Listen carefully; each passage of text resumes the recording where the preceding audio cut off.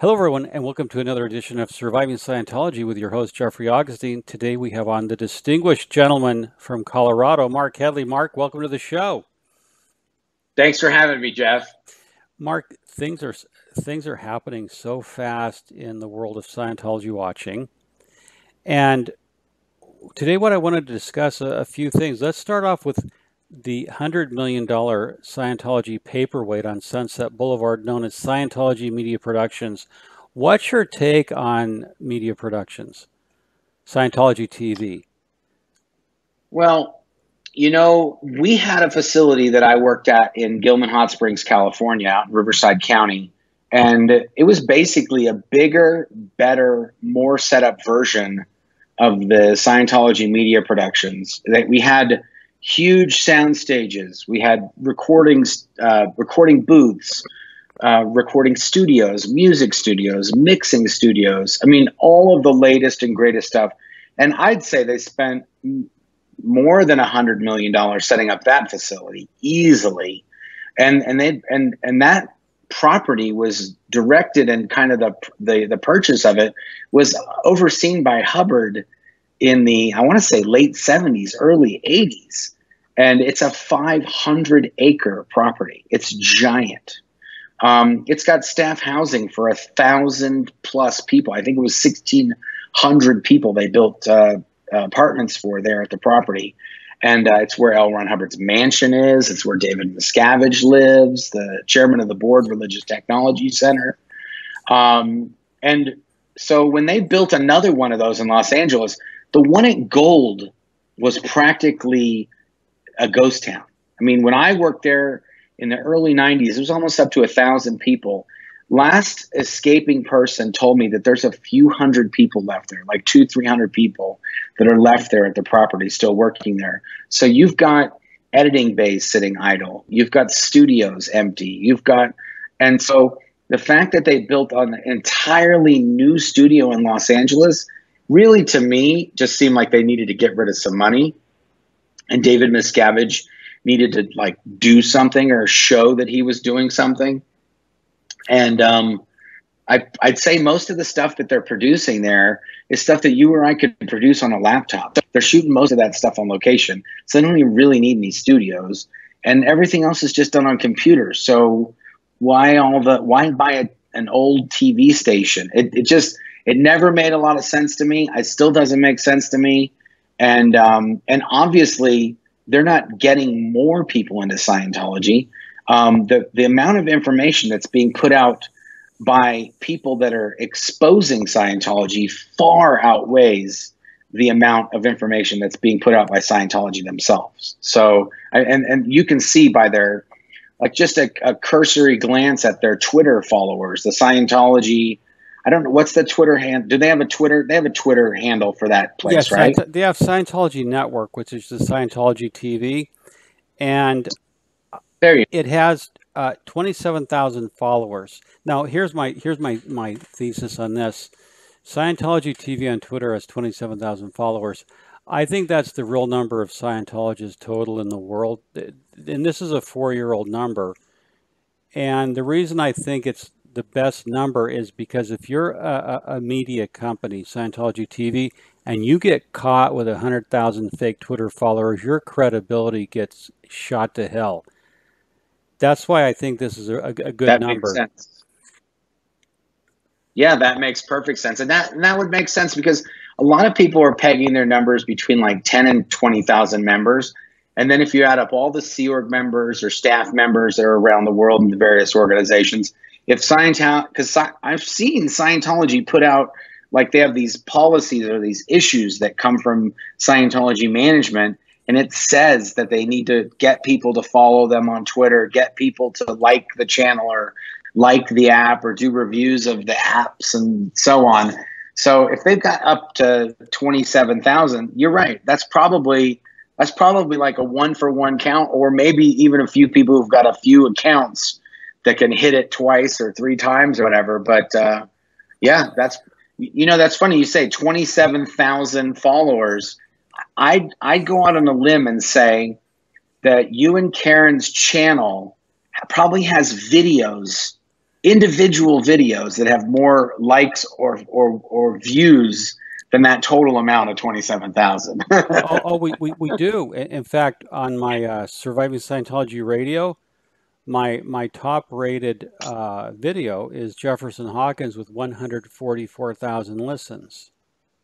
Wow, And so there you go. So that's what I'm telling you. That now, your one channel is outperforming that entire $100 million facility. oh, we are in Well, fact. no, your one channel is outproducing all of Scientology, not just that one for production facility, and management, the base, Golden Era, the everything. So that's why I'm saying I don't get it. That like you'd think they would do something to generate more views or more followers. I don't know. It doesn't make sense. I'll give you some hard numbers for the audience. Karen's Surviving Scientology YouTube channel we're just coming up on 7.8 million views. And Wow. and Mark, you've been here. You've done videos with us. Claire's been here. Yeah. And you see, we have a simple, $350 camera. We have a green screen we set Yeah, up in and our you have like living a room. little green screen, like a little piece of fabric on Yeah, I some mean, stands or something. yeah, it's just a humble mom and pop setup. Make videos in your own home. When we started it, we never knew it would get as big as fast, but it shows the interest. And again, even look at Leah Remini winning an Emmy, going into Yeah. her third season of Scientology in the aftermath. It shows that people want to know the truth about the subject, not the lies, and that's what you get on Scientology TV. A couple things about Scientology TV I notice. It's repetitive. The old YouTube channel they had before Scientology TV, like Meet a Scientologist, Mm-hmm. they're doing that same thing, and these are dull. And then, of course, this is really funny to me, Mark. They do like an hour show on Bridge Publications, and it's like a printing factory. Yeah. It does it. Nobody. That's that when you're in the bubble. When you're in the bubble of Scientology, it's like, hey, we can print books. It's like, okay, Well, like it's like no one outside of that bubble is impressed by people printing books. In fact, people have been printing books for hundreds of years. It's not a new thing. It's not like a revolutionary thing that you're able to print books. And even more so, it's almost like, why? Why are you printing books? You can just, that same file that you're sending to printer, you can just send that to a Kindle and you're good to go. Or you can see it on your Kindle app on your iPhone or your computer. I mean, why are you killing trees to print stuff? That's kind of the way it was the whole time I was there too. We were always about a decade or two sort of behind the real world, as I call it. We were about 10 to 20 years behind the real world in terms of the technology. When I was there, when I left there in 2005, they were still making and producing cassette tapes. In 2005, still making cassette tapes. Oh, this is I funny. mean, I had a CD player when I was like 11, and in probably 1990, we were producing 50,000 cassettes a week there at Golden Era, and they were still cranking them out in 2005.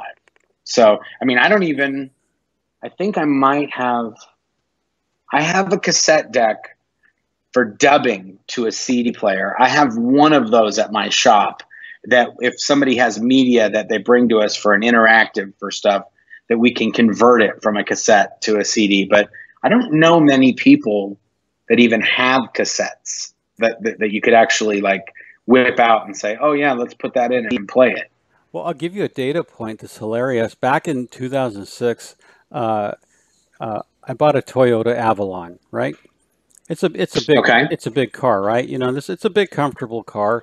It's either the poor man's Lexus or the rich man's Toyota. I don't care, but I was in sales. It was a nice roomy car, plenty of luggage. I could put 4 adults in there, right? Now, Yeah. when I bought the car, the salesman said, this is a car mostly old people buy.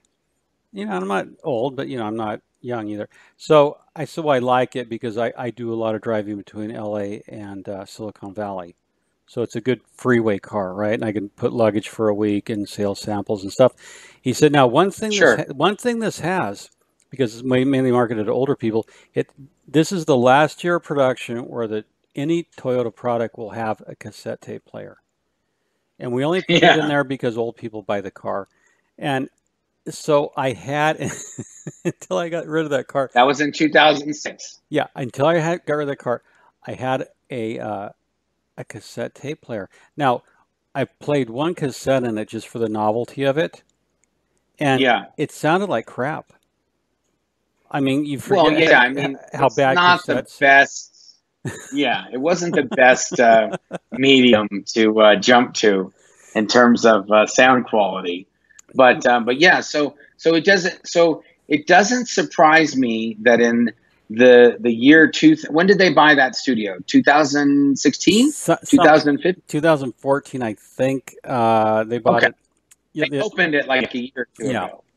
yeah, and you Yeah, know, so it doesn't surprise me that after, let's say, just 2015, they or 2014, that they bought an analog TV station. That's not a stretch for Scientology to yeah, do that move, and for some reason dump a bunch of money into it so that they can produce things that all you really need is a computer. no, and on the Bridge Publications Printing Factory documentary, two funny things. They brag about having 20 tons of polycarbonate pellets to make CDs.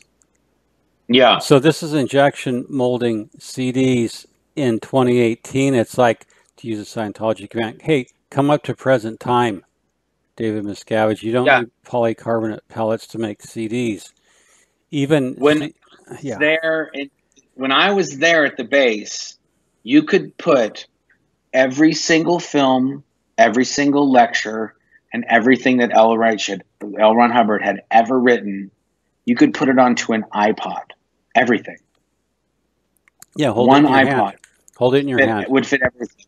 Yeah. And that would make all these things they're talking about totally obsolete. You don't need a printing press. You don't need a CD pellets. You don't need any of that stuff. You just put it on an iPod, and then everybody who gets into Scientology just sell them an iPod, and all they do is they just buy the courses or buy the things that and just go in the app store and buy the additional stuff you need, and then nobody has to be making all these physical things, and there doesn't have to be changing of money and hands, and they just do it all in the store. Yep. That would be so efficient, but it also wouldn't cost them that much money, and they can't stockpile money. They got to spend money. And I'm sure that that's what all these things are. The ideal orgs, Scientology Media Productions, they got to spend all this money because it's hard to go and hit one of these billionaires up for $20 million to donate to Scientology when they ain't spending any money. But as long as they're spending $100 million on a facility and they're spending $10 million on an ideal org here and $10 million, I guess it makes it a little easier for them to hit those guys up and pump some more cash out of them. Sure. And there's an IRS requirement that 501c3 tax exempt religious organizations cannot engage in excessive capital accumulation. So as a function of spending They money, gotta, they gotta make some. But it's silly though, because they're getting around that just by buying up stuff, and they're increasing their net worth by buying real estate. And I don't know if the media productions is that great of a purchase because they're buying equipment, they're investing in technology, which in 2 years will be completely outdated. So that's not really a smart purchase, but I mean, it does get rid of some capital. So sure it does. to me, I think that's their best benefit, is just to show that they're doing something, and then they can tell a bunch of people they're expanding and they're the fastest growing religion, even though they're the fastest shrinking cult. And I really do think that they are losing members. They're losing. After Leah's show started getting really popular, tons and tons of people started reaching out and saying, how can we help? What can we do? So this foundation was created, the Aftermath Foundation, to sort of assist people who are trying to leave Scientology, get on their feet, get a job, do whatever they need to do to kind of reintegrate into the real world. Because usually your family or friends in Scientology will cut you off when you decide to leave or if you speak out against it. And this has been driving Scientology crazy that this exists, because there's so many people that are leaving Scientology. There needs to actually be an organization that helps these people. So I know they're losing people, because otherwise there'd be no reason for the foundation to help these people that are trying to get out of there. And I think it really shows the state of Scientology today, and it's just a snowball effect at this time.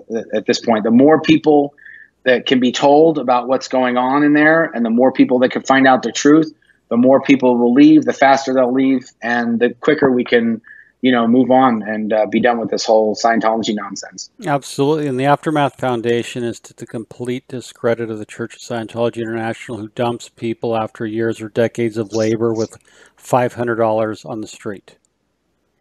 They literally throw people out like trash.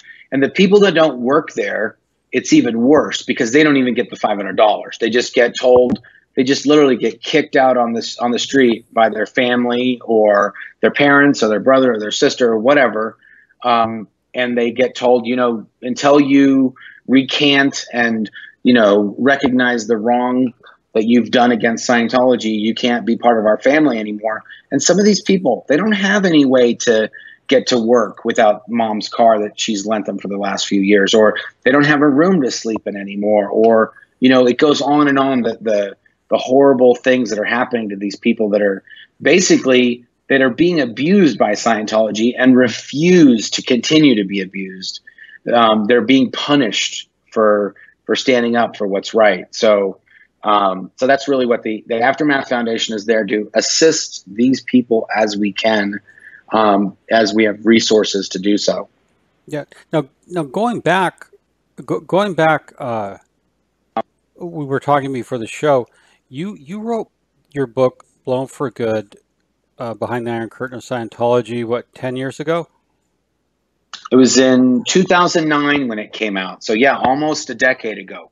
And yeah, go ahead. I was going to say, well, what's interesting when we talk about how Scientology, the Church of Scientology, is collapsing organically through former high-ranking Sea Org members like you speaking out, through publics leaving, through staff members leaving, through celebrities leaving.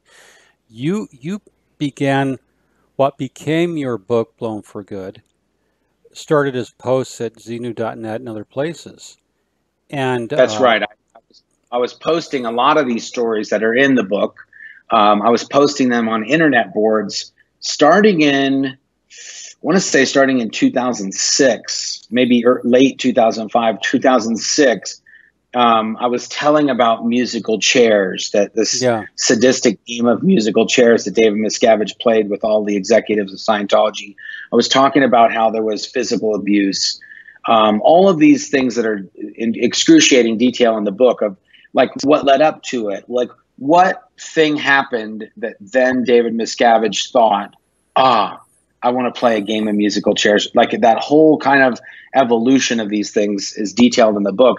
But at the time, Scientology they had created these binders, and anybody who was reading stuff on the internet that was still in Scientology, they'd round them up and they would be shown these binders to prove, and they were told these things are all not true.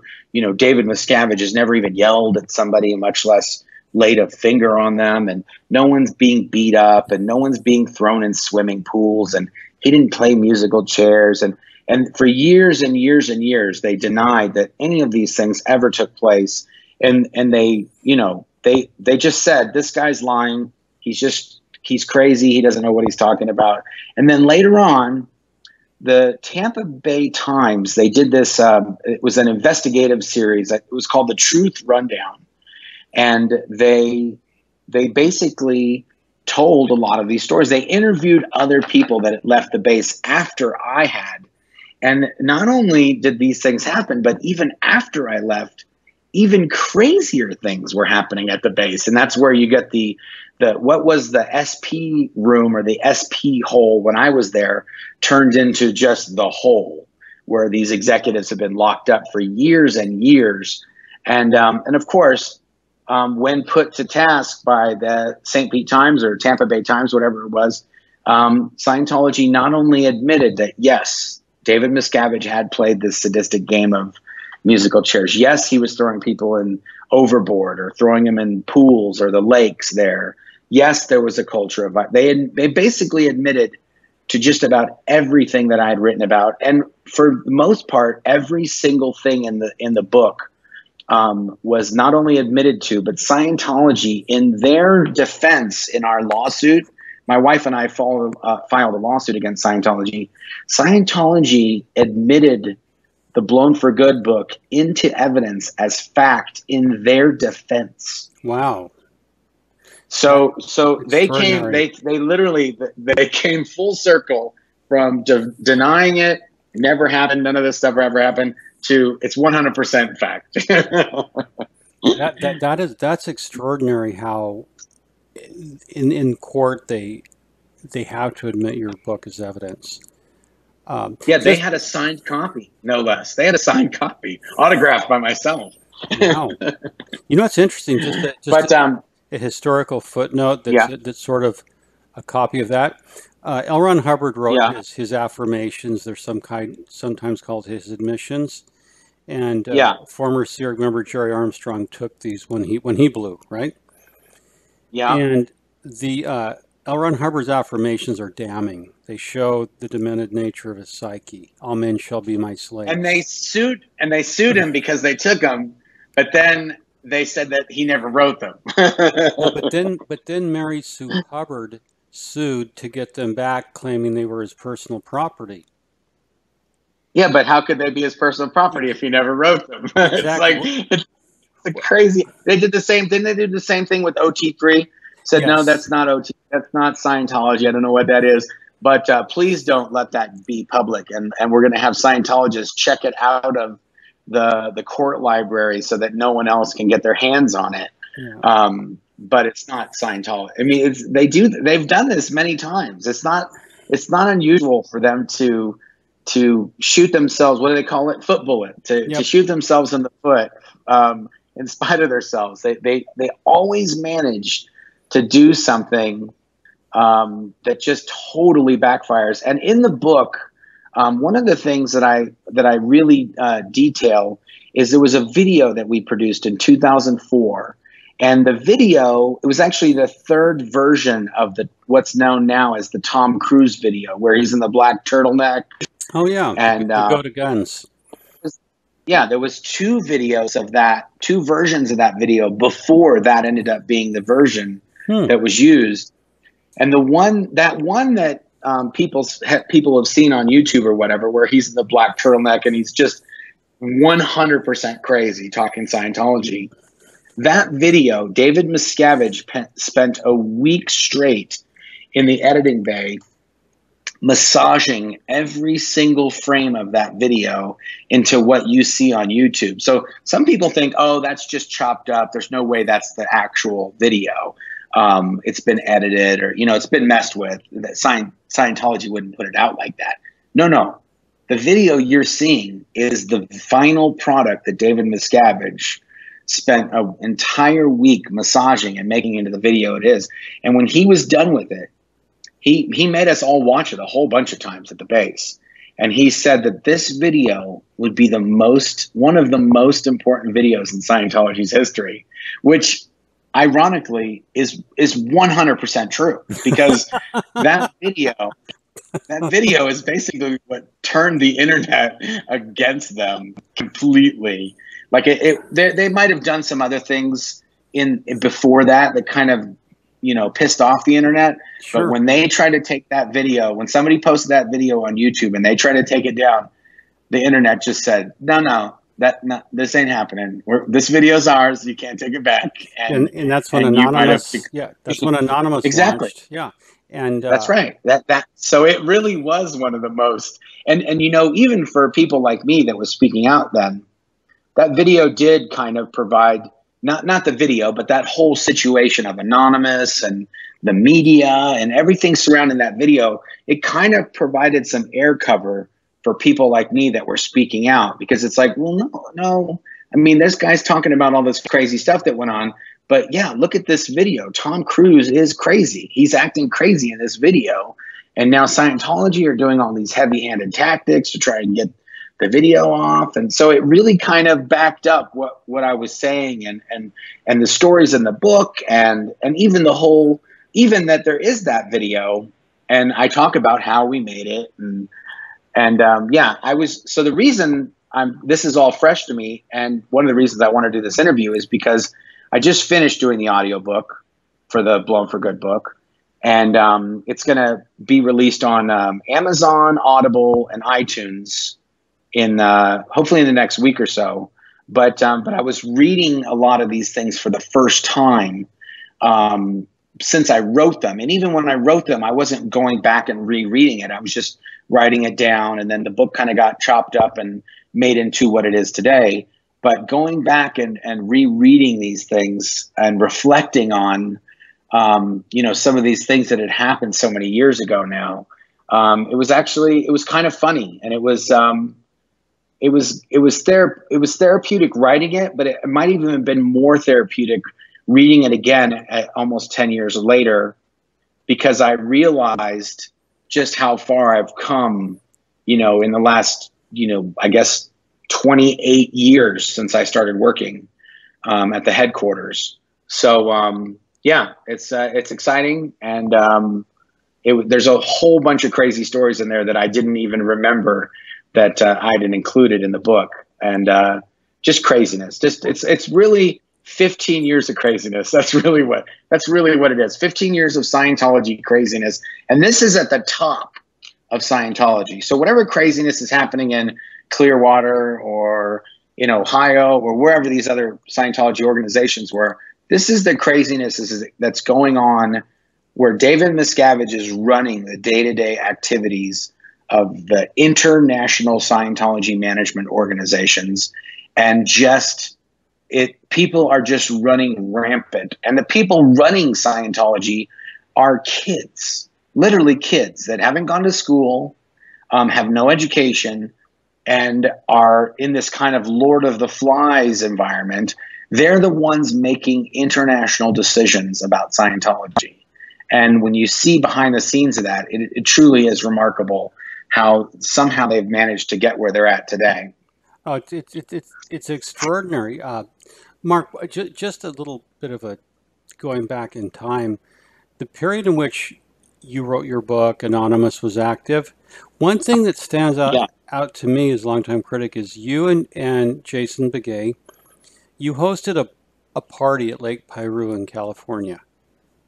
Up along It was at Lake Pyramid. I'm sorry, yeah, Lake Pyramid. Yeah, it's extraordinary. Mark, just a little bit of going back in time, the period in which you wrote your book, Anonymous, was active. One thing that stands out to me as a longtime critic is, you and Jason Begay hosted a party at Pyramid Lake. And I remember going to the party, and the great thing you and Jason Begay did is you let Anonymous, Indies, Old Guard, everyone, attend. And it was a big tent. It was a big tent. And to me, it was so amazing. That moment in time was where culture turned in a big way against the Church of Scientology and saw it for what it really is, the horror. Because when you posted musical chairs on Xenu.net, I read it and I went, holy shit. I mean, it was shocking. It had visceral power. It was like being slugged in the stomach. Like, I can't believe this, but it's true. It went on.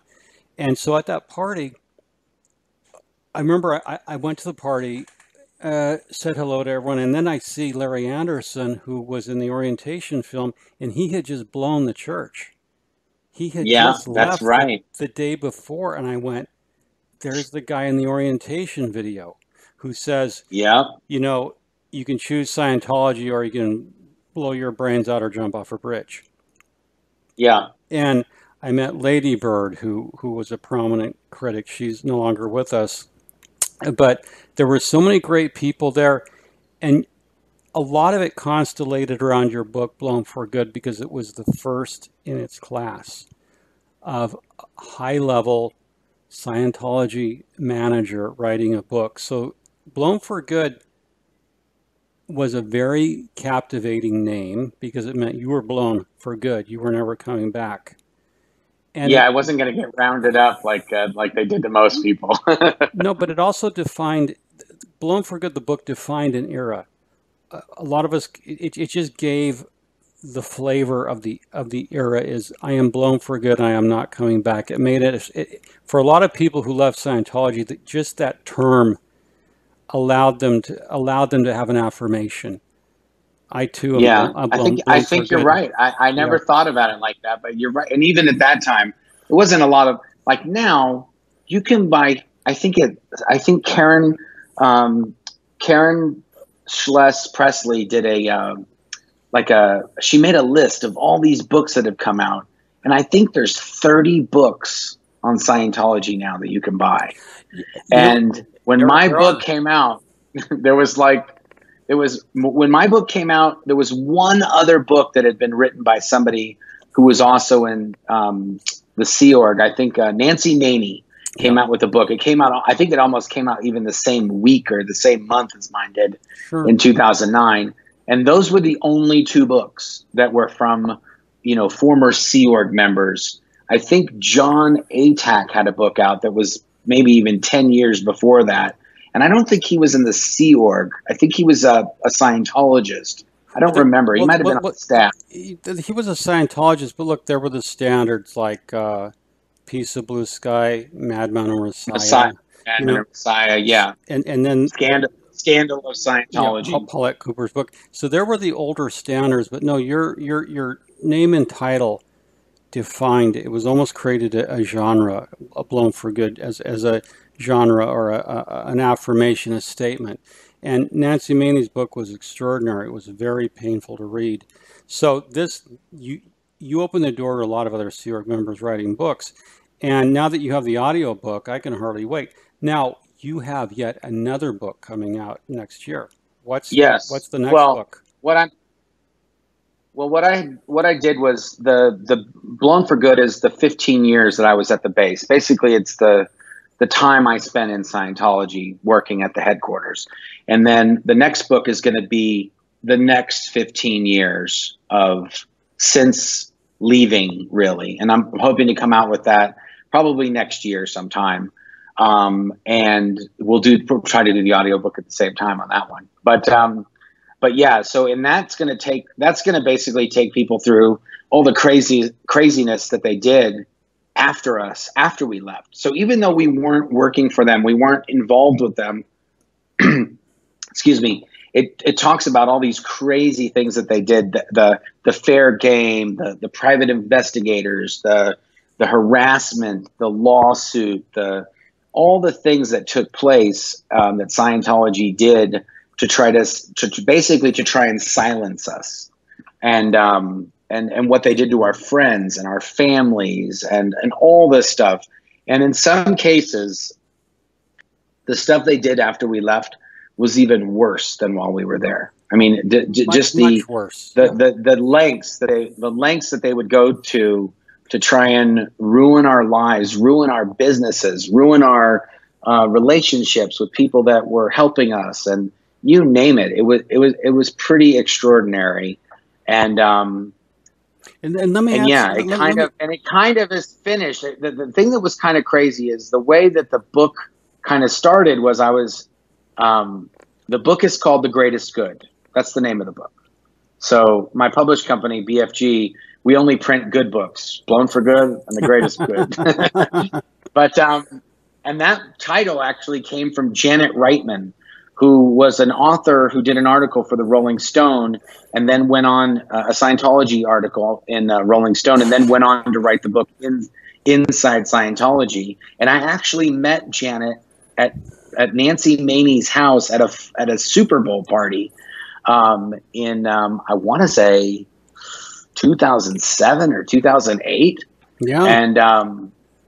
And we were talking, and we were talking about Scientology, and we kept talking about the greatest good, the greatest good, the greatest good. And then she said, "Oh, that would be a wonderful title for the book." And I thought, "Oh yeah, that would be a good title." And then she ended up using Inside Scientology, so I'm taking it. It's done. It's a great title. But and by the way, I'm one of Janet's biggest fans. And Inside Scientology was another book that, there wasn't a lot of books. So she was kind of one of the first authors to take a stab at it. And really, she did that article. And I think when she did that article, she uncovered so many stories and so much information that it was only natural for her to end up doing a book, and probably still had more stories that didn't even end up in there. But regardless, the book started out like this person left, and I wanted to write about when they left and what led up to sort of their coming out.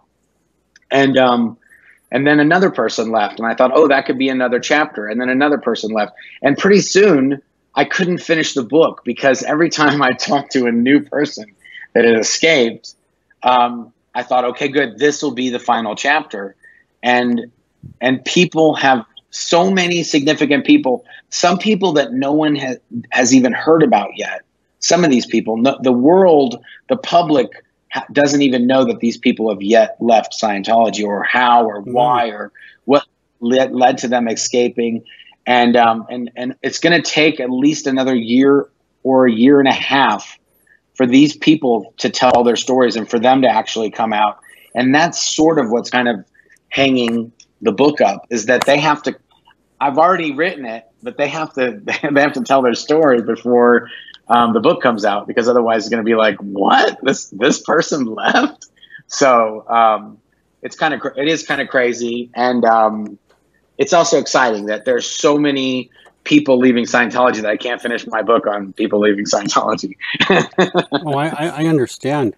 And look forward to the book, and I'm going to buy the audiobook as soon as it's released. You're a natural born storyteller for sure. And switching in that's giving me a good segue in our interview about talking about storytellers. The biggest nonsense story of the past 2 weeks was David Miscavige receiving a medal from the Oh my God, I saw this. From the Columbia National Police.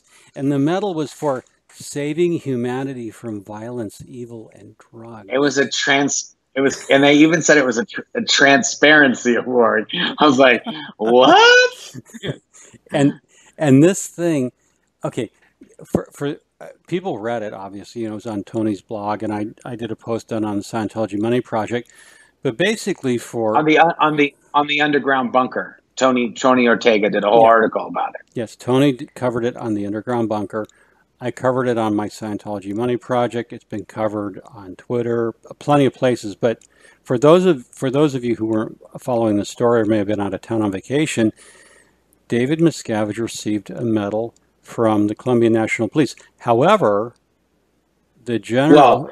They positioned it. It's very sneaky. I mean, when it's covered in the media and stuff like this, they have a picture of David Miscavige receiving this medal from this general. And is it a general? He's a police general. Yes, he's a police general. Albeit he was, and he's in full uniform. Yes, he was. And behind him are all these military officers. And he's in full uniform. Yes. And behind him are all these military officers. So you think, but they're not. They're even fake military behind the general and David Miscavige, because those are Sea Org members. And Sea Org members dress up like a fake Navy in uniforms. So when you see the picture, you think, anyone who sees the picture, I guarantee you, if they're not familiar with Scientology or the Sea Organization, they assume this is a legitimate thing. Where are you going to get 100 fake people to dress up in Navy uniforms behind this military general. Well, if you have your own fake Navy, then you've got hundreds of them at your disposal, and they frame the shot perfectly. If you didn't know they were Sea Org members, you'd assume they were police or military or whatever group that the dude giving medal was with, because he's got all his people with him, or even that it was at their base where David Miscavige was awarded the medal. Sure, and let me connect some dots here. It's retired Colombian Police General Carlos Romero Mina Bravo. Okay, he's been retired for 6 months. General Mina, as he goes by, was retired 6 months ago. He did not have the authority to issue the medal. Moreover, the Freewinds, Scientology ship, sailed to Barbados. It wasn't even done in Colombia. It wasn't done in Cartagena, where the Freewinds docks. They took a retired general who had no authority to act on behalf of the Colombian police or the Colombian nation. He had no authority to display the Colombian flag or other insignia. And this created a storm of publicity, negative publicity down in Colombia. I bet the police themselves. Colombia report says, headline: Colombia's police embarrassed over declaration of Scientology chief. There's an investigation into why this caper was done, Mark. So wow, and this is not anything new for Scientology. They've been doing this for decades. They find people that like a good ham sandwich. They like to be wined and dined. They like to get a little envelope filled with some cash, and they like a first-class ticket to wherever Scientology would like to have them be to present one of these silly medals or awards or keys to the city or proclamation of the David Miscavige, Angry Elf Day, whatever they have. And like Lee Baca did this for Scientology for probably 10, 20 years. He was in their Christmas parades. He shook hands with Dave Miscavige when they opened an organization in California and Los Angeles. And Lee Baca was just like this general dude. They probably dusted this dude off and flew him out and wined and dined him. And, he was happy to do it. What does he care? And Scientology then positions it as this. They got this award from these guys when it was basically Scientology giving themselves an award from some dude who's retired. Exactly, who had no authority. Now, what's interesting is Colonel Prado of the Colombian police has long been the face of Scientology in Colombia. And now we know, this is where Scientology made a mistake. Colonel Prado has been around a long time. He's spoken at Scientology events. He's been on the Freewinds. In fact, I know someone, Colonel Prado of the Colombian National Police, has made fundraising calls from Scientology ship, the Freewinds, to American Scientologists. Wow, that's crazy. So my question to the Colombian National Police: why is one of your officers, a colonel no less, making fundraising calls on behalf of the Church of Scientology from its ship? Why isn't he acting? Is that what the Colombian National Police have appointed him to do, work full-time for Scientology? Now, my theory that I'm working on and investigating is the hidden who behind Colonel Prado. His boss was General Mina Bravo. And I think by Miscavige wanting this award for himself, because he's trying to build his legacy, has exposed some of the real people behind Colonel Prado. And there's a list of other officers as well. This is what the Colombian media is investigating. Follow the money. So Miscavige, in his lust for stolen valor. You know what, Mark, bothers me? If David Miscavige got an award for contributing to literacy in Colombia, something modest, nobody would have really cared. But when you get a medal for saving humanity, oh come on, that's where Miscavige went to full blown messiah. I have a medal for saving humanity. yeah, it's just David Miscavige following in L. Ron Hubbard's footsteps, because L. Ron Hubbard somehow awarded himself a whole bunch of fake medals, and built this very impressive resume of all these things that he did when it was 100% fabricated. And now somehow David Miscavige is just following right down his footsteps, doing the same thing. And David Miscavige's never been in the military, and he's trying to get himself some fake medals. So I don't get it. It also says something about David Miscavige, because, I mean, I worked with the dude for 15 years at the Imp base. I mean, first off, you got to set up like a baseline. Sure. David Miscavige said that Battlefield Earth, the one with John Travolta, was the best movie that he had ever seen. Like, it was the best movie ever produced in the history of movies. Really? David Miscavige said that. Now, one of the reasons he might have said that is because he himself micromanaged every single step of the production of that movie, in terms of the costumes, who got picked as the director, the sets, the special effects, the editing. He was literally trying to steer that thing any way he could through John Travolta or through other people that were, the producers on the movie. But when it came out, he did say that it was the best movie he had ever seen. So that's our baseline. So we know that. But in addition to that, when he was at the base, I mean, he was super, super hyper conscious of the way it appeared that he was being viewed. So the public's perception of him. There was a guy named Jeff Baker, who was the photographer, I think they were at Tampa Airport. And Dave Miscavige this is when he used to fly commercial. He doesn't fly commercial anymore. He's on a private jet every chance he gets. But when he flew commercial, he was at the airport, and this guy, Jeff Baker, yelled across like a terminal and said, "Mr. Miscavige, sir," or something. He yelled out at him. And the fact that he yelled out at Miscavige to get his attention was like, what are you doing? Why would you yell out at me? You know how many Scientologists could have been at the Tampa airport that could see you yelling out at me like a dog? You're calling me? What the hell? So this guy Baker, this Jeff Baker dude, got in a serious heap of shit for just yelling out at him to try to get his attention.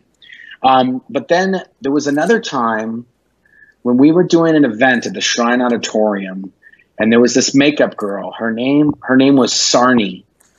And Sarni was David Miscavige's makeup girl for years. She did his makeup every time we had an event. She did his makeup. She did his makeup wherever, UK, the Free Winds, the Shrine, anywhere there was an event, Ruth Eckerd Hall in Tampa or Florida. Anyway, this one time, I don't know what happened. It was an off day for her, but she made the way she did his eyebrows, the way she painted his eyebrows, and the way she did his makeup, she made him look like Spock. Like, she made him look like a Vulcan. And he went up on stage and he did like the intro to the event, like, "Welcome to the March 13th event," or whatever it was. And everybody saw it the second he got up there, like, "Oh my God, he looks like Spock." And he could see himself in the monitors on the stage as well. And he could see that he looked like Spock. And he lost it. I swear, I think we had to get after that, we had to get the guy that did Bill Clinton's makeup to come to Gold. Really? And teach them. And teach a new girl how to do David Miscavige's makeup, because Sarni wasn't allowed to do his makeup anymore, because she made him look like Spock one time at one event. But he had his own tanning bed. He used to take HGH, human growth hormone. He had a gym at the base. I mean, this gym, Ron Miscavige would know for sure, because Ron Miscavige was kind of like an exercise guy, like a weightlifting guy. Yeah. But this equipment at the base, Dave Miscavige had this gym built, And it was, it had to have been at least $100,000, maybe $200,000 gym. It had all of the latest stuff, all of the best equipment you could possibly get. It was the whole building was built for all this stuff. And the general staff were not allowed to use this equipment or use all this stuff. It was David Miscavige and anybody who he said, like, there was some security guys and a few people that were allowed to use this gym. And, but otherwise he was working out, and just, he had so much attention on his body and how he looked, and, you know, his shirts, pants, shoes, suits, all these things, all handmade for him, custom. They had body molds done of his feet. So they would send these off to Italy to have shoes made for him. I mean, another thing is, when we were at the base we were getting, on a good week, we got like $45. We got $50 and they took taxes out. Right. And I think for the first few years I was there, I think we actually even got $35 a week. It went up to 50. But we were getting 35 before that. And when it was David Miscavige's birthday, I'm pretty sure his birthday is in April. Yeah, it's April. And during when it was his birthday, a few weeks leading up to his birthday, we would our pay, like maybe 10 or $15 would be deducted out of our pay to go towards a gift for him. And now in Gold, there was like 300-400 people in Gold. So you're talking about 10 or $15, maybe 2, 3, 4 weeks. And all that would be pooled, and we'd buy him a camera lens or an underwater camera body, or, I mean, I can remember he got suits, he got camera equipment. He got a bike one time that you could pick it up with your pinky. It was like a racing bike, like not a motorcycle, but like a pedal bike that was an ultralight. He got motorcycles too. We got him, I think, at least 2 or 3 times. He got motorcycles. Now this was just Gold. Yeah, there were at the Int base. There's another bunch of organizations. So there's Exec Strata, there's RTC, there's CMO Int, there's CMO Gold, there's CST, which is up in the mountains in Running Springs. There's IES. Wait a minute. Let me get this straight. So David Miscavige is not getting one birthday present. He's getting dozens of birthday presents from different Sea orgs. Oh, not dozens. I mean, yeah, dozens, multiple dozens, like maybe 30 or more, because he's getting all of these staff of all of these different organizations. And this is not just for his birthday, this is for Christmas as well. So you're talking about maybe Golden Era would give him a $15,000, $20,000 present for his birthday. And then you'd have to do the same thing all over for Christmas. And here's the rub, though. You keep getting him these gifts, and everyone else is getting him gifts. It's a whole job just to coordinate all these different people getting him what he wants and not getting the same thing. So he's getting a gift from, I'll tell you, CMO Int, CMO CW, CMO East US, CMO IXU, CMO ANZO, CMO PAC, ISA, CST, Gold, RTC, FSSO, which is like the free wins, the FSO, Flag Crew, Able, Wise, SMI, FLO, and then that's all those guys. That's like the usual suspects. No matter what, those guys are all getting a birthday and Christmas. But then let's say he went to Spain and he went to New York org, and they got ideal orgs this year. Well, those orgs were getting him gifts because he just did this big thing and made their org an ideal org. So now they're now getting him gifts. And so you just have the most expensive gifts you could possibly, like if you were to make a wish list of, I mean, ASI got him a BMW 635 for his birthday. I mean, I'm not talking about a tie. I'm not talking about a paperweight. I'm talking about like things that have to be garaged. That's a birthday. Like he could get so many gifts for a birthday that they need to build a storage facility at the property. So that's how much stuff is coming. Okay, to get that many gifts, and you mentioned there's like a $25,000 underwater lens that was like 2 feet long. So, oh yeah, no, he had these zoom lenses. He had underwater lenses. I mean, underwater camera bodies, video cameras. You could. And this was in the 90s and the 2000s. So some of this stuff, you could make a lot more compact and less expensive. But I mean, they were building custom vehicles. One year. We got him a golf cart, a golf cart limousine. So it was it was like a proper golf cart, but it seated like 10 people, and it was a stretch. It was a stretch golf cart. And he didn't mind getting all this other stuff, but he did not like this golf cart. And he said, well, I can't get a gift that I'm going to use for work. I think there was some kind of tax. I think it was like what do they call it? Inurement? Inurement. Yeah. So where basically he's benefiting from the organization personally.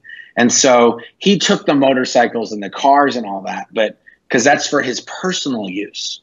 But if he was going to drive around on the property during his work day in this golf cart, that was going to blur the lines. And it was like one of those things like, you really think I'm going to drive around in this golf cart? Yeah, he drove around it. Yeah.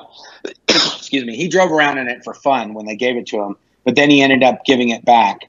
And so we spent all this money on this golf cart. I mean, it was tricked out. It had rain gear that went on it in case it rained. And it was like, it was a hot mess, this golf cart. But it ended up being the Golden Era Productions port captain, like the PR person at Golden Era. It ended up being their golf cart, and they shuttled around visitors to the base on it or something like that. But I mean, the amount of gifts, cars, motorcycles, the suits. That was the other thing. Is it was like they're telling us this in our lunch muster. Like, listen, we're all going to throw in this money. This is the last week. Everybody's got to give. Go when you pick up your pay, you got to throw in to be able to get this gift. This year, what we're getting COB is this really, really nice suit that he wants that's made, this guy, his name was Richard Lim, and he had a tailor in Beverly Hills. It was a tailor in Beverly Hills called High Society, and it's where George Clooney and Will Smith and Brad Pitt and, any Hollywood fuddy-duddy who's getting a custom suit made would get it at this place. And this guy was the only guy who made suits for Dave Miscavige. I mean, his regular shirts were made by this guy. Everything that David Miscavige wore, pretty much, I'd say 90% of it came from this one guy, Richard Lim, in Beverly Hills. And so it was like, we're all going to throw in and we're going to get Dave another suit made by Mr. Lim. And I mean, the fact that I know a tailor's name who works in Beverly Hills and I've never been to him, that's how many times we bought stuff from him. Yeah. Like, why should I know Richard Lim? Like, that doesn't make any sense. Okay. I've never had a tailor make me anything, but I know Dave's tailor because we literally, if we made him 10 suits, I think I might be off by half. I think it was twice that, but because it was every birthday and every Christmas, it had to be something, and it had to be something that not everybody else was giving him. And we were kind of like the gold were the cheapskates because we had so many people, we could just throw in like $5 or $10 or 10 or $15. RTC would throw in $100 for his present, or ASI would throw in $500, $1,000 for his present.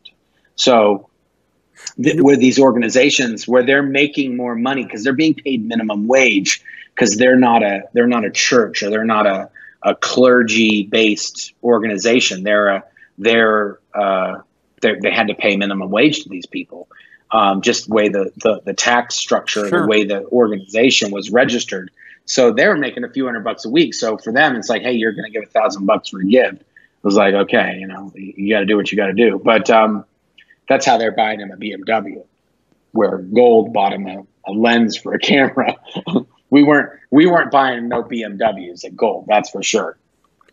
No, not at all. But how I look at this is like if I had to sit down and make a birthday list of like, say, I get 24 gifts for birthday and 24 for Christmas, I would have to sit down and spend some time thinking about what 24 high-end luxury gifts. I'm not just using that number, but you have to put some Well, yeah, time. but even that's a lot of stuff that you have to I know. come up with. Like, this is what I want, and also being pissed when you don't get it.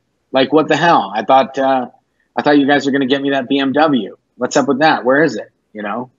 Oh Like, yeah. it's just, and just having that. And this is another thing. This guy's in the Sea Org, right? He's a Sea Org member, the most dedicated. No, man, this guy lives like a king, and he is eating like a king. He's getting all this medical stuff and HGH and his calories. That was another thing. They used to weigh this dude's food. Every single thing he put in his mouth had to be logged, the exact calorie intake that it was going to be, because he had to have it, just perfect. Nothing could be off. With all his weightlifting and his exercise and all these things, he had so much attention on his appearance. Oh, another crazy thing. Dude had the worst eczema. He would have a meeting and he would throw shit at us in the meeting. Like he'd throw, like you do these submissions, proposals and these legal size manila envelopes. And they'd have, a bunch of papers and attachments, maybe some videos or cassettes in them or something. And he'd just take this whole thing, he'd throw it at you in the meeting. That was his way of rejecting it, saying that he wasn't going to approve it. He'd throw it at your face. But he'd throw it at you, and then his hands would bleed. Really? His skin was so dry and fragile and cracking that just from throwing something at you, he would cut himself and bleed. And this happened all the time. His communicator, his assistants, they had Band-Aids on them.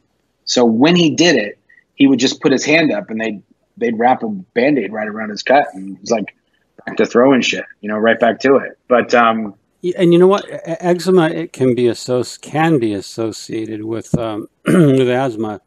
But I've noticed in the recent pictures of David Miscavige, his hands look extraordinarily. They're very leathery. They're beginning to really show his age. He's born. Well, I think that's also sitting in that tanning bed all the time. When he had a tanning, I know John Brousseau, who did a lot of work on setting up his stuff and taking care of his cars and motorcycles and his building. He said that he had a tanning bed to put all others to shame, and it was like a special room, and so I don't doubt that he cooks himself in there, puts himself on preheat 450 and jumps in that thing for a few hours here and there. Yeah, tanning is one of the worst things you can do to your skin. And even if you use pre-tanners and everything else, it's still one of the worst things you can do for your skin. And when I was in lighting for years, sun tanning was part of my portfolio. Sun tanning lamps to manufacturers of sun tanning beds, and I would not go near a sun tanning bed ever. But that is certainly explains. You're basically cooking. You're basically cooking your skin. You're irradiating. Get right down to it. UVA and UVB. It's not any. So his fake metal, his appearances, his meticulous attention to his birthday gifts, which, like I said, would take a long time to sit down and make a list. When he opened Scientology TV, that was his first appearance, if you will, public appearance since the Ted Koppel interview back, I believe, in '93. And that makes sense. That's probably right. So this is only the second time he's made himself available public. What did you think of his short speech when he opened the network? It's just like any other thing that he would do at an event. Like it's pretty much kind of the same spiel he does when he does event speeches and when he opens these orgs. And it's funny because I'm so used to hearing these speeches over the years that I don't really, I just zone out as soon as he starts talking, like, oh God. But when you see what people's reactions are, they're like, why is he talking so weird? Like, why does he talk like that? Like, what it's kind of sing-songy, or why is he talking so slow? And why are there so many pauses? And why are there, like, what's wrong with him? He doesn't talk like a normal person. And then when you watch it and then you compare it to somebody else who's just talking, you go, oh yeah, you're right. I guess he does talk kind of weird. The way he talks it's a thing itself, the way he does it. He doesn't just talk like a regular, he doesn't have a conversation, he doesn't say something. It's this very calculated, like every single word has to be said a certain way, and then there has to be a pause, a certain amount of pause for you to think about what he just said. And you're not just being there having a conversation. It's this weird thing where it is. That's why it's become, the words themselves have been so wordsmithed that he can't just talk. He's reading a prompter, or he's reading a speech that's been prepared, and that's the same thing he does at these events. It's there's a guy that writes for him. His name is Danny Sherman. Yeah. And Mike Rinder has a really good, he calls it Sherman speak. He's like, more Sherman speak. And that's exactly what David Miscavige does. He speaks Sherman speak, which is this weird way of talking and these circular sentences that you could say this big, long, wordy sentence, but at the end of the day, you ain't said shit. Like, it doesn't mean anything.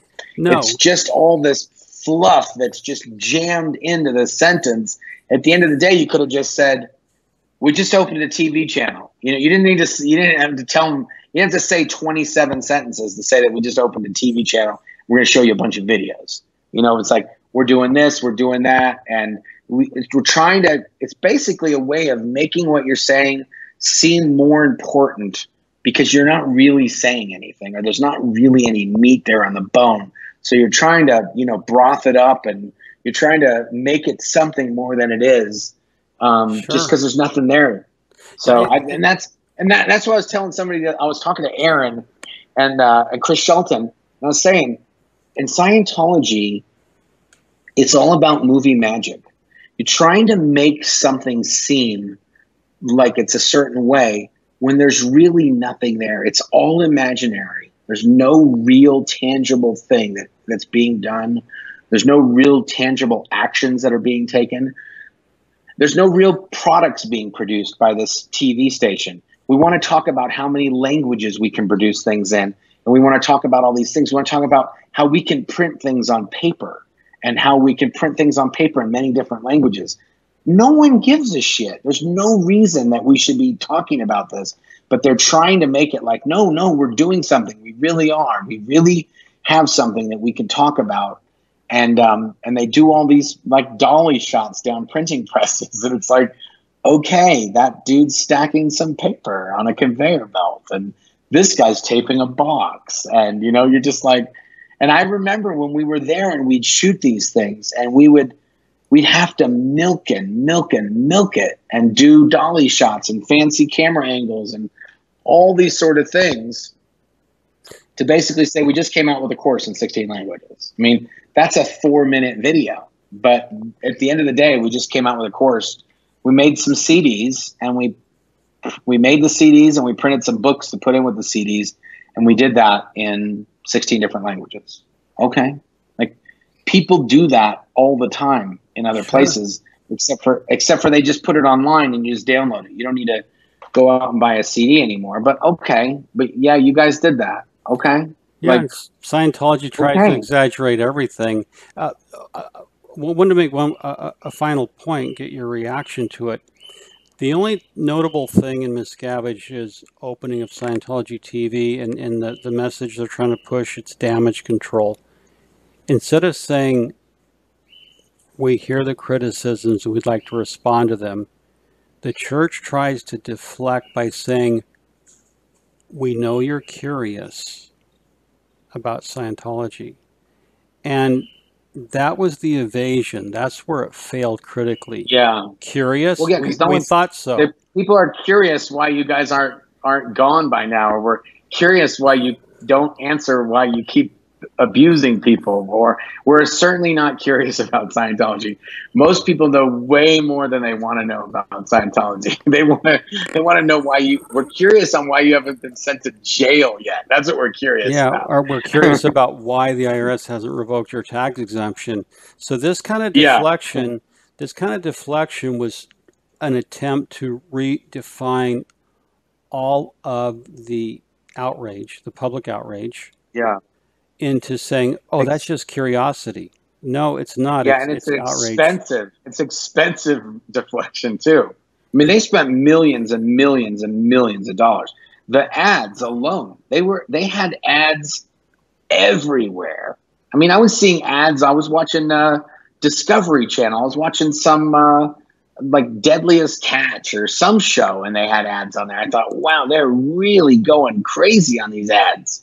Yeah, Like, they did a wow. saturation. Mark, you've been around television production. The one brag Scientology made is that our network, Scientology TV, opened with 25 hours of original content. I thought, wait a minute, for $100 million, you only have 25 Yeah, hours? That's yeah. No, like four, that's four, another. $4 million an hour. I mean, after 4 years of work and $100 million, all you got is 25 hours. Is it? Yeah, it's silliness. And the other thing that's silliness about that is almost all that stuff was regurgitated or just repurposed. And they didn't produce it at that facility. They've been producing this stuff all along, regardless of the facility or not. So, and even if they did produce it at the facility, it's like, yeah, exactly. You just spent $100 million. You made 25 hours of TV for $100 million. Are you kidding me? Like, what are you going to do next day of programming? Like, Yeah. you guys are going to, and that's, to me, I kind of thought these guys are going to be gone quick. Yeah, Mhm. they might have $3 billion in assets and cash and everything else, but if they're spending $100 million for a day of programming, they're going to run out of money really quick. Oh, it. And I don't even know, Yeah. and how much it's costing them to even have the channel.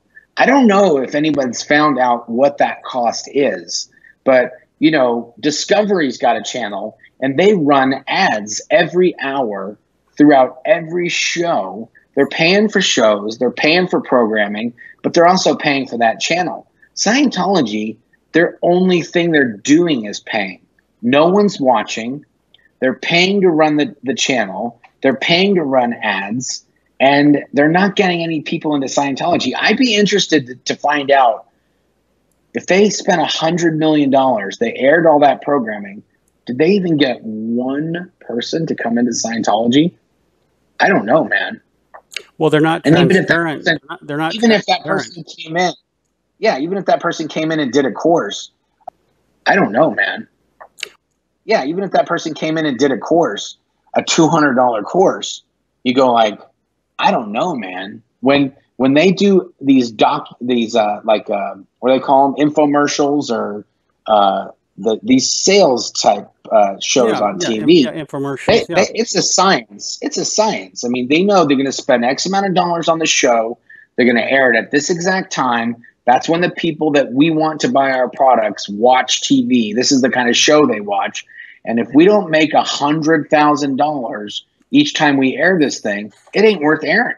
And No. it's just a numbers game. I literally, I think that's the only luxury that Scientology has is they don't give a shit what the numbers are. They're just going to throw the money down the toilet. If it works, it works. If it doesn't work, no one can tell David Miscavige it didn't work. No, So not at all. keep spending money. They're just going to keep spending money, and no one's going to come back to him and say, "Hey, dude, no one's coming into the orgs, and you spent $500 million. Like, we need to do something different." So Yeah, the cash burn rate has got to be big, and to spend $100 million to get that little in return, it shows a lack of leadership strategy. It also shows a lack of transparency. Even though David Miscavige has just claimed to have gotten a medal for transparency from the Colombian National Police, Scientology is absolutely not transparent. And I've read no, the propaganda on Twitter. They don't have the numbers. And I'll give you one more ridiculous data point on Twitter. Stand League, Scientologists taking action against discrimination, right? They're little, Yeah, the stock photo, the stock photo, Twitter harassers. Yes. yeah, the little Gestapo OSA people. Ed Parkin, who is a nobody, if you weren't around OSA and you didn't know about it, Ed Parkin is an obscure member of Scientology's Office of Special Affairs in his Yeah. 60s, right? He's just obscure. Nobody knows him. Unless you're a critic or a former member, you've never heard of him. He claims on Twitter to have 41,700 followers. And I know OSA is listening to this. OSA, how is it that Ed Parkin, who's a nobody, outside of your little bubble, how does he have Yeah. more followers on Twitter than your $100 million Scientology TV network that you probably dumped tens of millions of dollars of ad buy into? How does that work, Mark? Yeah. It doesn't make it. None of their numbers actually. Now that you say it, I mean, I don't know how many followers I have on Twitter. I don't follow it that much.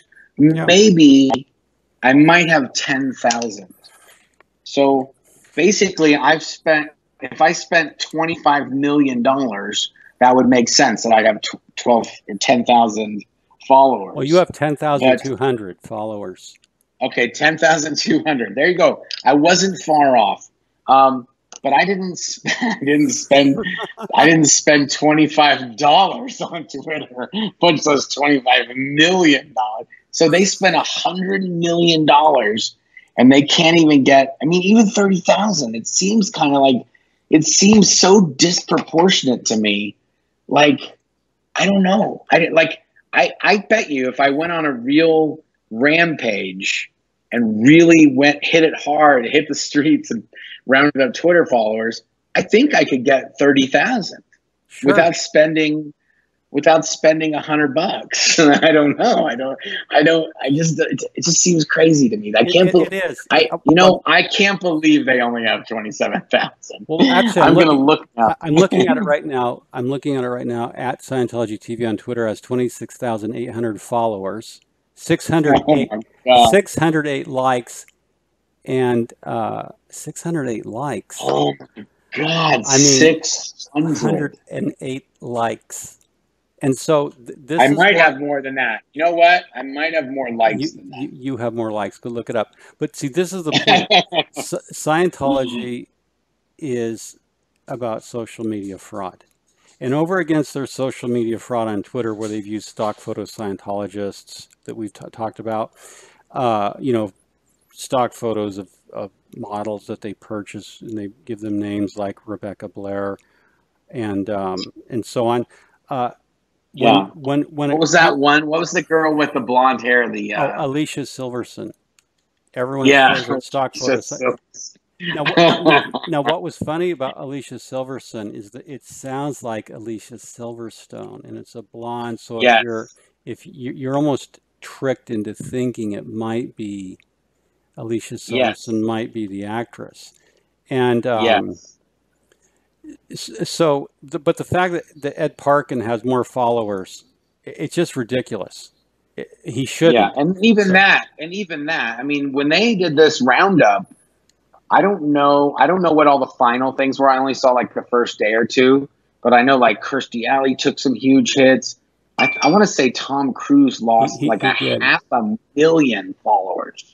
Yeah, the 27th, they did a big purge. It's the first of many purges to come. Yeah. And look, I lost 400 followers. I didn't even know. I mean, I don't pay attention to my followers. And so these click farms will friend all kinds of legitimate accounts so they can dilute with their fake accounts. So I lost 400, which is no big deal. It was funny. Scientology actually attacked me for losing 400 followers. In other words, they're trying to insinuate that I'd purchased them, which I didn't, because I don't even think you can buy 400 fake followers. I think you got to buy a lot more. You have to buy them in like blocks of tens of thousands or whatever. Joy Villa lost, Kirstie Alley lost followers. The initial purge, Tom Cruise lost 278,000, which Stacey Francis. Stacey Francis lost a ton of people. She lost a lot of followers. So she didn't have a lot. She lost a lot. She did. And this is why I go back to, I think Scientology number of 26,800 is pretty much close to what we're really dealing with in Scientology. John P. Capitalist, a commenter at Tony Ortega's blog, my blog, he thinks the number is more like 21,000, but nevertheless, I think that's about what we're dealing with. Now, when you look at what our site is doing with you, Chris Shelton, Tony, the Aftermath, of course, and Mike Rinder's blog, the numbers are so much larger. And oh yeah, I mean, I'm pretty sure Tony Ortega's site, and I mean, which what do they call the fringes on the outside of the fringes of the internet? Yeah, Tony Ortega's his little website has been outperforming Scientology, I think, since its inception. I want to say, like, as long as he's had the blog, he's been beating Scientology, like, on a consistent basis on how many people go to their websites compared to people that are going to his website, which also kind of proves the point that there are more ex-Scientologists than there are Scientologists, because these people are leaving Scientology than going to find out about what's really happening in Scientology from Tony Ortega at the Underground Bunker. Yeah, and it which I think is just hilarious. Yeah, it has a huge audience, and certainly tremendous work. I'll tell you something interesting. It has a huge audience, and certainly tremendous work. You know what? Your book, Marc Headley, Blown for Good, the audiobook is out on Amazon, and we look forward to it. Appreciate the time you've taken with our audience today, Marc. Always love interviewing you. Awesome. Thanks for having me, and I'll see you guys next time. Okay. For Surviving Scientology Radio, this is your host, Jeffrey Augustine. As always, thank you for listening, and we'll be in very good touch.